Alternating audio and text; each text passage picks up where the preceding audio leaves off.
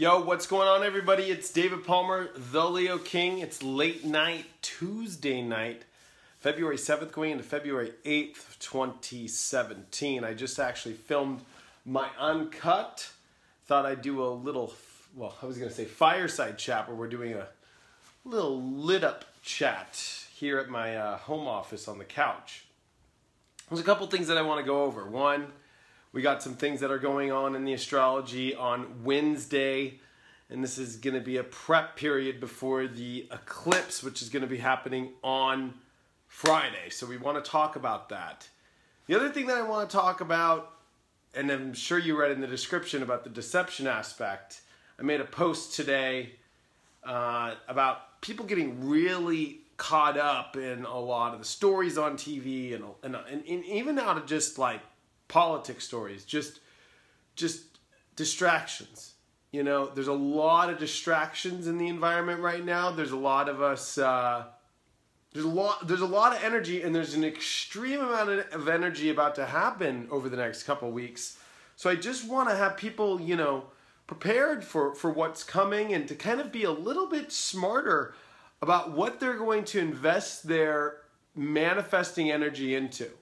Because there's so much going on in the astrology that I think it's so important to know what you're doing with this energy, because it's amazing. Like, on one half, I'll be honest, these eclipses that are coming over these next 2 weeks are well, they're holy, but they're holy cow bejesus, like exact, so many exact aspects happening, right? So utilizing the eclipses is going to be a very big and a very, I don't want to say concern, but it's important for everybody to pay attention to. And it's important for everybody to understand them completely. That's why I did my video. I do a whole video. If you want a video just on the eclipses, go to and check it out on my website, inclusiveastrology.com. You can purchase and you can get, it's a 40-minute video where I literally break up the eclipses. I show you all the alignments and I do my fun, awesome kind of thing. But here's what I want to talk about as I'm multitasking. Right now I'm sharing this to all my other pages so we can get a lot of people in the chat so we can all be live. But I want to say this. There is a cardinal cross on Wednesday with the moon in Cancer. It's going to oppose Pluto in Capricorn. It's going to square Jupiter, and it's going to square Uranus.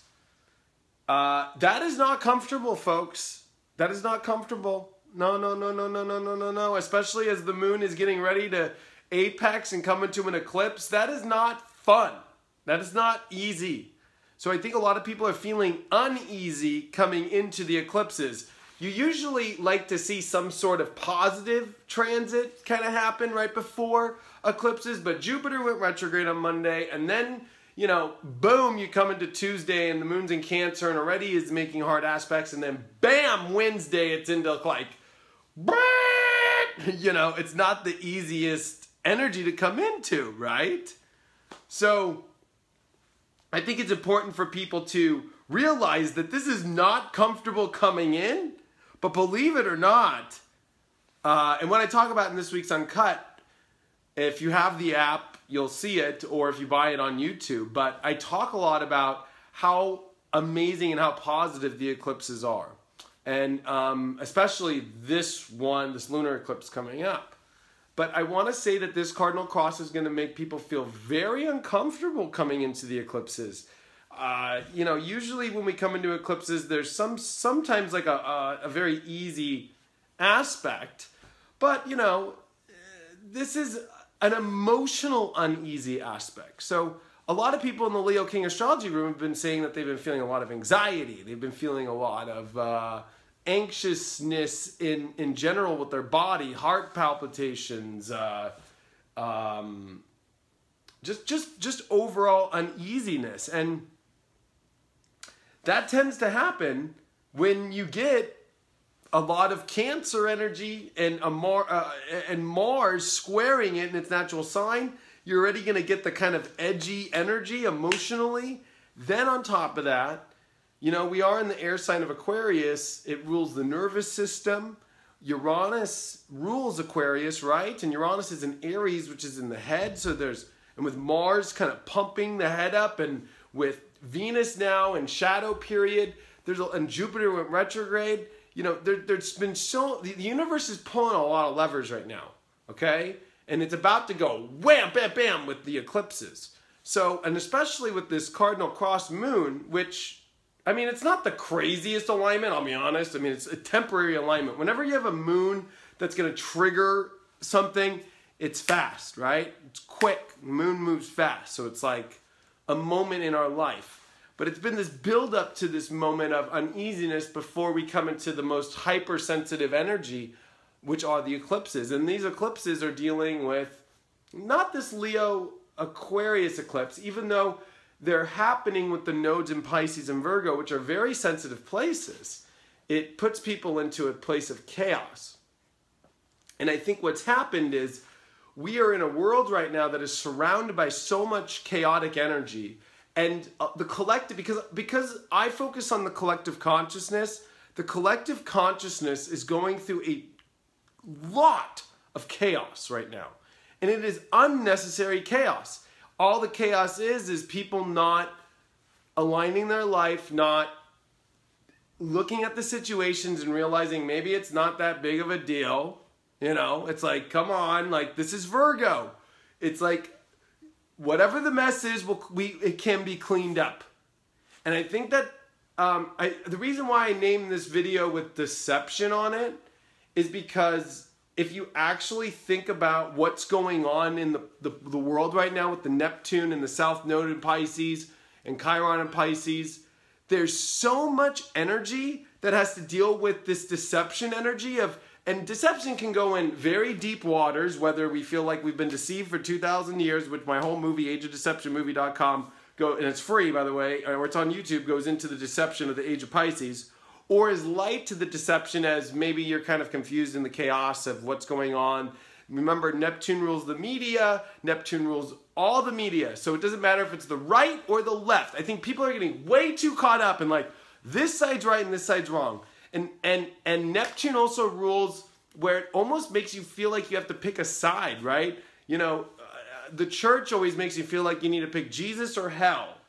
Like there's no in between, right? Or, you know, Neptune energy, like when it came through last time was the Civil War. Like, are you going to pick the North or the South? Like, Neptune before that, when it was in the I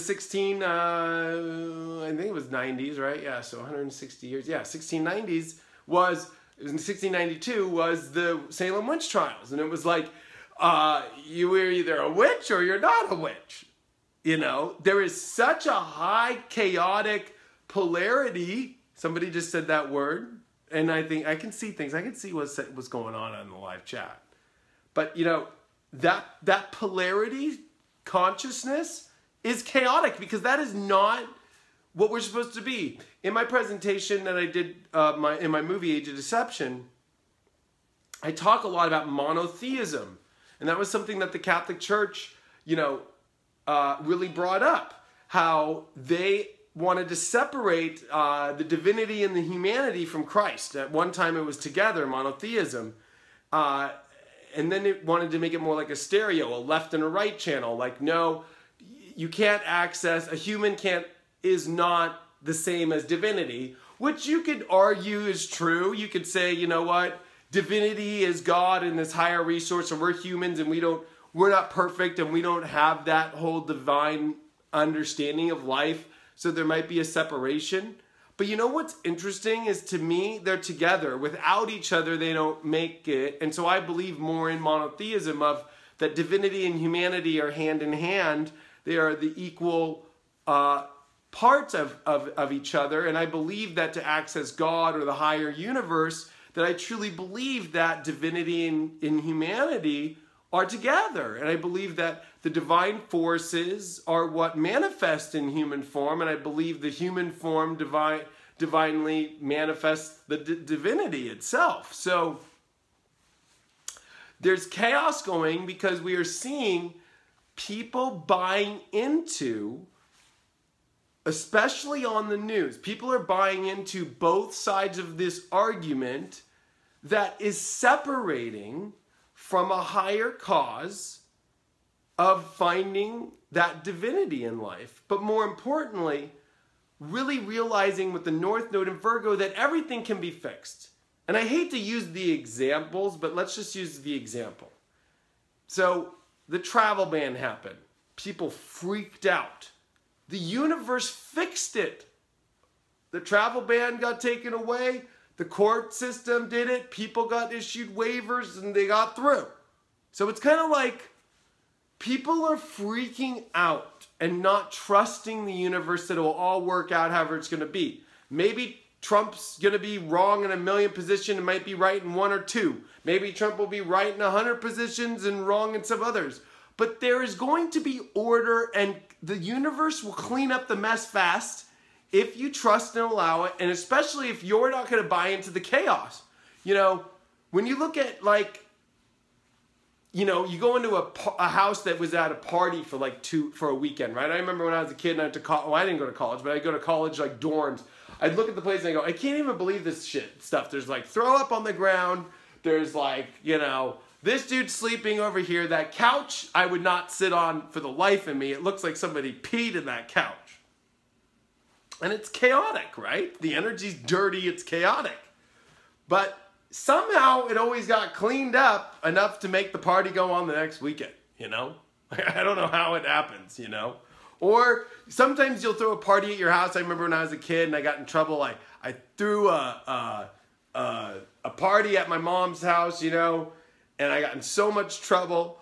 And it was, you know, we had like probably 50 to 100 people there in this condo, 3-bedroom condo. And it was not, we couldn't handle it. The cops came. We had, you know, beer cans everywhere. And I remember looking at the house being like, there is no effing way. And I looked at my brother like, we're going to clean this up. We're going to get caught. You know what? We cleaned it up so good. My parents had no idea. They didn't know. But we were stupid enough. We were stupid enough to still have one bag of trash that was still in the trash. You know, like, and my stepdad at the time had found there was some beer bottles in there. We got caught. So it's interesting to see, like, in how the universe is working right now. Like, people are getting so lost and chaotic, and then everything's turning out all right. People are losing themselves as well into these kind of like imaginary ideas of what could possibly happen in life right now instead of what reality is actually happening in the moment. One thing about Virgo with the North Node is the moment. Now, well, is it happening right now? You know, it's like we can get a lot of the news in the media cycle that we're seeing is like the possibilities of what could happen and the fear that it instills on people on both sides of having you sitting and hanging, because what does Pisces also represent is what the hanging in between worlds is like. So it's almost like people are hanging in between the fear of, well, this could happen and this looks like it's happening, but maybe it's not happening and maybe it could happen. And so what it's doing is it's fragmenting people, like the lights behind me. I did the lights like this for a reason. To have you see the chaotic aspect of what your energy is doing when you tap into the chaos. You feed into the stories and you don't stay into the moment and how it's affecting your day-to-day and realize that everything and all things can be fixed, cleaned up, and done okay. Somebody just asked if I'm doing my Eclipse party. Of course, on Friday I'll be doing the Eclipse party. Spiritual dance music. I don't miss new moon or full moon. So, you know, there's a lot to say about what you can do with your life and realize that anything chaotic can be brought to order right now and fixed and cleaned up, even if you don't believe it. Remember, this is a very serious moment in our lives where Saturn is nearing the end of Sagittarius. It's heading towards the galactic center point right now. These are very high degrees. These are very sensitive degrees. And these deal with, you know, us learning to not fall for stories. Sagittarius is the story maker, okay? It's you know, with Saturn there, everything that could be positive gets turned negative with Saturn, right? Because Saturn is now in Jupiter space. So it's like the party pooper. You know, it's like we're trying to have a party in life right now, right? Sagittarius. And then guess what happens? Saturn's in there and I get every minute, nope, sorry. So every story that comes out, there's like this party pooping element. Today when I woke up and I saw one of my buddies, one of my old DJ buddies post this today, and I felt the same way. I was like, I'm ready to like deactivate my Facebook, deactivate my social media. And even though this is my money, this is how I make my money, this is my business, so I can't. Like, I literally can't. But it's like, man, I want to block it out. And I finally blocked all the news networks from sending me notifications because it's like, it doesn't feel good anymore. Everybody's freaking out. Everybody's so stuck into chaos. And there is nothing to be so scared about. There's nothing to be chaotic about right now. This lunar eclipse, I'll be honest, is one of the freaking best ones I've ever seen in a long time. You cannot ask for a much more awesomely aligned lunar eclipse, to be honest with you. Like, it really, like, doesn't get any better. It's just us falling victim to stories that don't have merit to them, haven't been researched fully.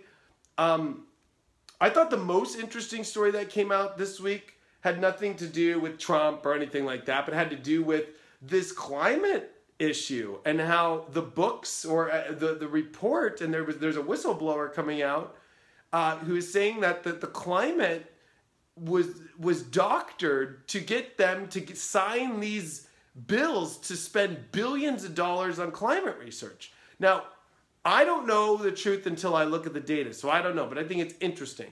But I follow a guy, it's called Suspicious Observers on YouTube. Guys, look him up. He's got like 235,000 YouTube subscribers. And every day he looks at the solar flares, he looks at the X-rays, he looks at the solar weather, he looks at, you know, the density of the solar rays, and he looks at the radiation. He looks at, more importantly, how it's connected to the coronal holes that happen on the sun and how it affects the earth, how it affects the weather on the earth. He's awesome. His name's Ben. I forgot his full name. Hold on. It's Ben. I think it's, David Davidson. Look him up. Ben Davidson, Suspicious Observers. I've been following him for like 2.5 years. And he has been following the weather patterns for years and has always said that the climate thing is BS. Now, this guy does science. He literally has the top scientists in the world that reach out to this guy, and he does his own conferences and everything. And it's so interesting that there's so much deception going on. It's crazy. It blows my mind. It blows my mind. Especially now that there's a whistleblower coming out saying that whole thing was doctored. Now, again, I'm not going to say that I know what the data is or anything. I just think it's an interesting thing. And I think that it's really interesting, especially to see all this stuff going on, where I use the Super Bowl as an example. It was like everybody thought that they were going to lose, and then they came back and won. Everybody thought Trump was going to lose, and then Trump came up and win. Everybody thought that the climate was horrible, and now it's not as bad as it says it is. I'm going to touch on a really, really, really sensitive subject right now. Woo!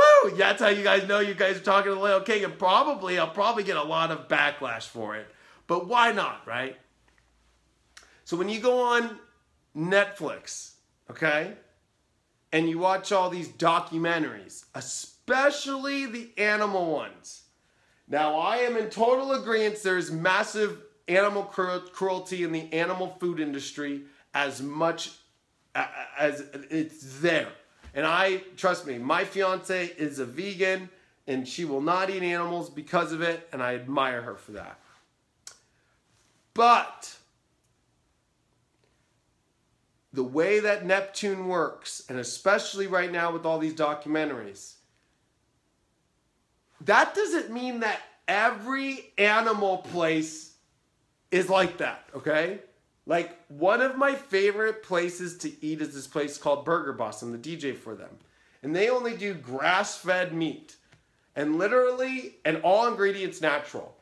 And if you were to go to where they get their beef, and even though I don't eat beef, but I eat chicken, but even where they're free-range chickens and everything, they're treated like normal things, and they don't even know they're going to go. And I know it's a sensitive subject, but we got to be real, okay?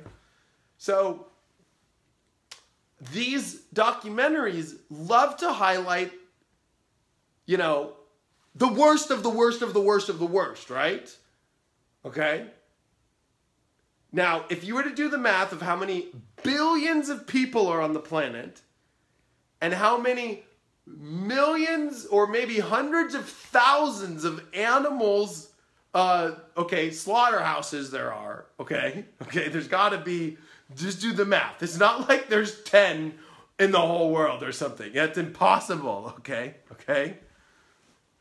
I'm just trying to use the way that the emotional, and let's stop using the word deception, but the idea, like an idea can come into your head right now in a belief system, and just, you can be so convinced after seeing one video that is all that way, it's rampant like that everywhere.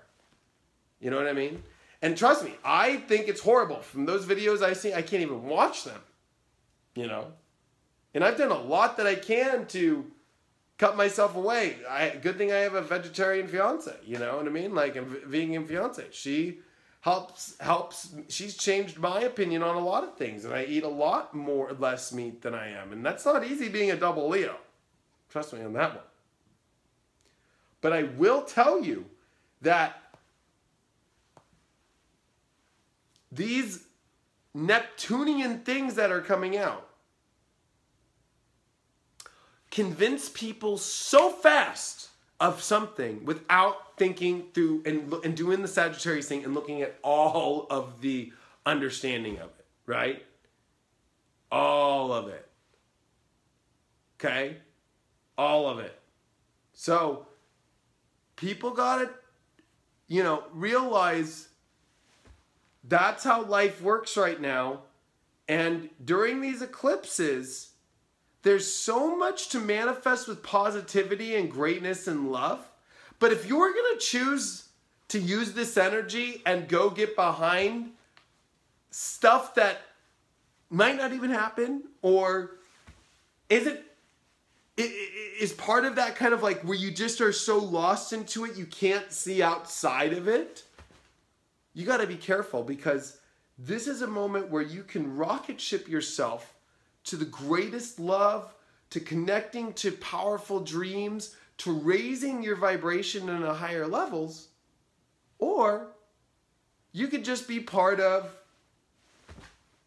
the system per se and wrap yourself into, I don't want to call it wasted energy, because it's your energy, it's your life. But I'm a moon in Taurus, and I realized this today. When I give my advice to people astrologically, I give it from a moon in Taurus and sun in Leo perspective, which is the best of the best of the best of the best. If you want to waste your time and energy with things like that, I kind of come from a kingly place. Like, do you think the king spends his life all day, and I'm not referring to myself, but we're referring to just a third person king, right? Do you think a king spends his day wasting his time on energy that just is going to go nowhere and give him the greatest life or her life as queen possible? No, okay? No. So when I give my astrology horoscope in the way that I give it if you want love at the highest degree, and if you want Taurus, you want the greatest life possible, manifesting in the great thing possible. So people, I think, can take my message a certain way, like, oh my gosh, like you don't think about anything else. Well, if I was an Aquarius with a moon in Scorpio, yeah, you'd probably hear a total opposite message. I'd be telling you to go spend a bunch of your energy and go out there and pick it and go get crazy on people and rebel and do all these crazy things. I'd probably be that guy. But I look at that as a sun in Leo with a moon in Taurus, like what a waste of time. Like I could just make a video and have everybody and make my own kingdom and make videos for people and change their lives and empower themselves, instead of go yell in the street and not let go of something. Because moon in Scorpio is detriment because it has a tough time letting go of things. Moon in Taurus knows, oh, that's not worth it, let's let that go. It's like, if I'm through a drive-through and it spills the drink, like I'm not going to go, God, oh my God, I was needing that drink to be perfect, and oh my God, or if, spilled milk happens, I'm not going to cry over it. It's like, Moon in Taurus kind of knows, oh, it's not worth getting that emotional over.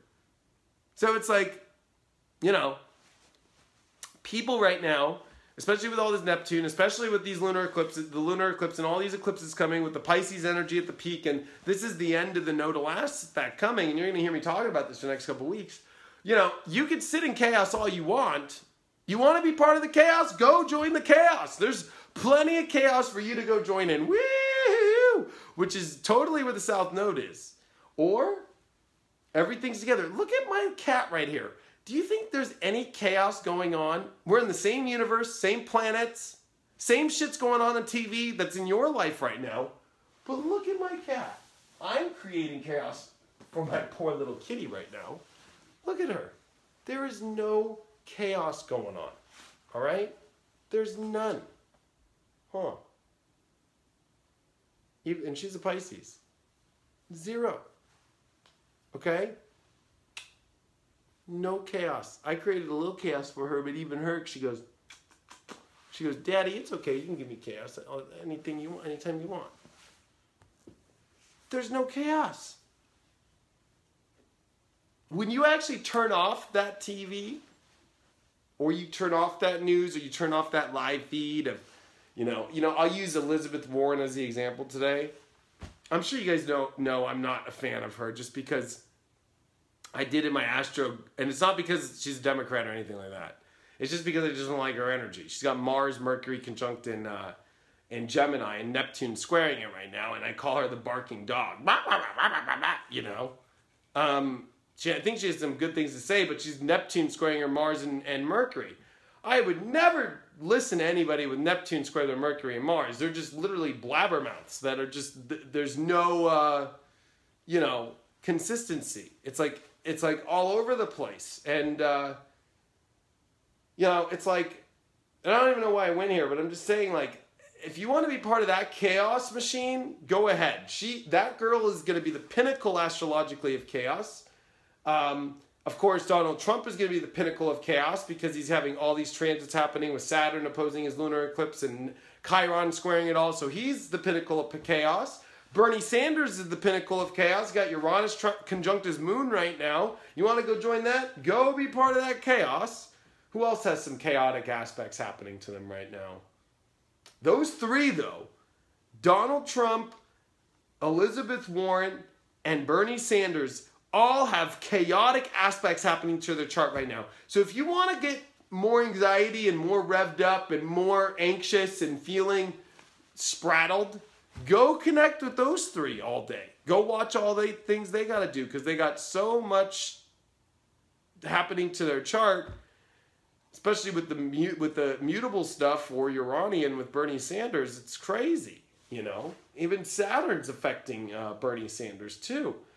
But, you know, Bernie Sanders, this is his last great stand before he ends his journey with Uranus and the moon. It's making him feel electrified, and then it will shoot down, you know, when Uranus goes in Taurus in a year. It'll be off his moon, and the Bernie Sanders story is going to be over just as fast as Ron Paul's story was over in 2008 and then tried to come back in 2012. You know, I think a lot of people got to people are too wrapped up right now into things, you know. It's time to, especially with the sun in Aquarius, it's time to disconnect from things that are pulling from your happiness. And a lot of this is this network news show. You know, if you understand the Palladians and the Reptilians, and especially if you understand the Reptilian agenda is just about ingesting your energy to feed, and it's fear. And somebody put Ron Paul. You know, Ron Paul has always been my number one. If I were to be political, I actually in 2008 helped his cause. Literally went in, volunteered in 2008, and then in 2012 I did some stuff with my back in the day too. But just because I believed in his ideology, and he was not chaotic about it, you know. But, you know, it's like, this is a time to learn to disconnect because you don't want to feed that reptilian force right now. And you want to feed that Palladian light. This is a Palladian eclipse, you know, and I'm about to do an eclipse video that I'll put out Friday, and then of course I'll do the lunar eclipse video, or the live DJ special, but you know, this eclipse coming up is Palladian. It's full of light, it's full of ascension, it's full of positivity, but if you're going to choose to be in that chaotic road and get fired up, and you know, I saw one of my buddies today, all he does all day is like literally post everything he can about why Trump's horrible, why this person's horrible, why this senator did this, why this person did that, why this guy's doing that. It's just like, wow, like that's what you're spending all of your energy and time into? It's pretty like sad. There's a lot more other things in the world to be paying attention to. I mean, but that's my opinion. That's other people's that might be their deal, you know. But today I kind of had it. I was like, you know, I'm just ready for it all to kind of move on, and for people to bring love back, and love starts with the self. It's not about, and I'm going to end with this in this talk today. The problem here with this whole love thing is, especially with the North Node entering Leo in May and the South Node entering Aquarius, Aquarius is going to be broken for 18 months starting in May. And when I mean broken, whenever you have the nodes, especially the South Node, enter a sign, it literally is at Disneyland when they literally go, sorry, ride is closed, okay? The ride's closed. This area doesn't work that great. We need to fix some things, okay? So what does Aquarius rule? It rules community. It rules a higher ascension by understanding things. It rules interconnectedness. It also rules rebellion. And it rules friendship and so forth like that. The problem with the South Node entering Aquarius, which I don't think people are prepared for, are people that are trying to revolt right now or join revolutions or get all riled up. It's not going to go down to really good. I'm just going to say from an astrological perspective, because it's going to be opposite of love. Now, they're going to say they're joining for the cause of love, but the cause of love is to be an inspiration, which actually doesn't mean that you need to go revolt. If you notice, one man, Martin Luther King, can do twice as much as, or let's say 15 times as much as, and I'm just going to put my opinion out here, than, 100,000 people marching down in Washington. One man, and his speech echoes. Not the 100,000 voices we heard, right? Because love and inspiration and the sun, we remember every day. We don't remember every full moon. We don't remember every, lunar cycle. We don't remember every planet position. We always remember the sun every day because it's so bright and it affects us. We remember that suntan. We can see the scars it leaves when we got that burn. And so Leo is all about being an inspiration. And there's kind of a solo element. You needing to find it in yourself. You needing to find the power within yourself. This whole Joe's going there, so maybe I should go there, is going to be not really the bombest aspect that's going to happen. Okay? It's not going to work. Millions of people protested wars, whether it was Iraq, Vietnam. You can even go all the way back to any century you want to. The church has been protested against for doing things. And nothing changes by these things. But, one voice can echo into existence and change things forever. JFK can make one speech and not need one army of people. Just his words can move people individually to be inspired and change the way that they live their life. It's much more on that aspect. It's like, gosh, I'm getting all, my guys are showing me all these flashes of movies. It's like whenever, there's this old cartoon, Gulliver's Travels, when Gulliver lands on the beach and everybody goes, dun, dun, dun, dun, dun, dun, dun, dun, let's storm the beach, and they have their flames, and, dun, dun, dun, and they go and they tie him up and they bring him to town, and all Gulliver had to do was get up, you know what I mean? And he was so nice to everyone, and they were so scared of him, and it's like, relax, like, everything's gonna be fine, you know? I think a lot of people right now are gonna bring their pitchforks out and their fires and get out there and revolt over this next couple years. And with Saturn and Capricorn, there's going to be a lot of control and law and issues around it. I'm not saying that it's going to restrict people's voices, and I don't think that's going to happen, because it's quite the opposite. It's people need to kind of find a voice and either be a leader of that voice or not. I don't think this is going to be a time of collective groups making energy or power. Unfortunately, I don't know if the whole Dakota pipeline access thing's going to work now that everything's kind of moving into Leo Aquarius opposition, and South Node's about to enter Aquarius soon. Not looking too good. I don't know if people are going to be able to stop kingdoms from being built right now, you know, however they are, especially on top of Regulus, you know, we'll see. You know, it's you know, times are going to be changing really fast. I'm looking really far ahead. I know we were supposed to talk about Wednesday and tomorrow's Cardinal Cross, but the main message I got out of today from my guides, and all day I wanted to say this, and I actually planned all day to do this Facebook Live, was to be about that the South Node is entering Aquarius soon. And I've said this for years. The South Node is what the ride is broken. Right now, the ride of Pisces is broken.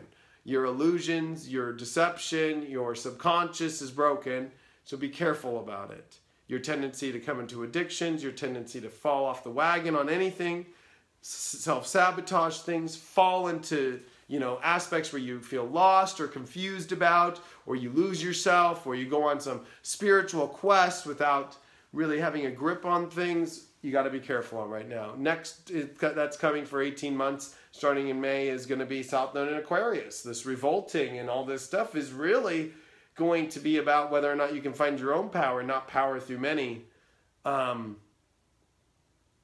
Because it's almost going to be just a bunch of cattle out there, you know, yelling and screaming with nowhere, or maybe not even an idea of where it's going. Just a rebel against things, right? It's like, you know, rebel against the king, you know? It's like, because whatever the king's doing, and then it's like, well, do we have a plan? No, we just don't like what he's doing. It's like, okay, well, maybe you should think about something and do something or create something that alters it differently, instead of just always, you know, doing the Aquarian thing and bugging out and trying to disrupt it and revolt against it. You know, the Leo energy is going to teach people, well, if you want to revolt, if you want to change things, you got to go make the change. You don't fight it, because you're actually inflaming the situation and giving more power to that of which you don't want. So if people want everything to end in what they're seeing on the news that they're getting so wrapped up about, don't give it power, and give your power to creating the opposite of what that is and manifesting it, not just rebelling against it because you're fueling it. That's it, technically based off what the astrology says right now, and subconsciously lost and chaotic and freaking out. And anyway, that's what I had to say for tonight. I just did the uncut, so I'm pretty beat. I did a lot of readings today. I got more readings tomorrow. And, of course, more videos to shoot tomorrow as well. But I hope this helped. Hope you guys are all doing wonderful. Thanks so much.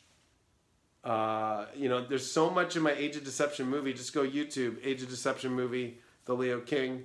I think it'll help you guys out a lot about knowing what I mean about deception and how intense it is. I could talk about that subject all day, but I did a whole 4-hour movie about it, and it's right there for you now. Thanks so much for all your support, guys. Truly appreciate it. Thanks for being part of Leo King app. Of course, if you want to watch your daily horoscope, you know, and the uncut, which is coming out tonight. Make sure you check that out, the Leo King app, leokingapp.com. Or you can check out, of course, my February Eclipse special. It's an awesome 40-minute special video only focused on the eclipse with me doing all my crazy stuff that you guys see I do, the play-by-play, understanding it all. You can get that at inclusiveastrology.com. Thanks for all the support. I truly appreciate it, and I will see you guys later.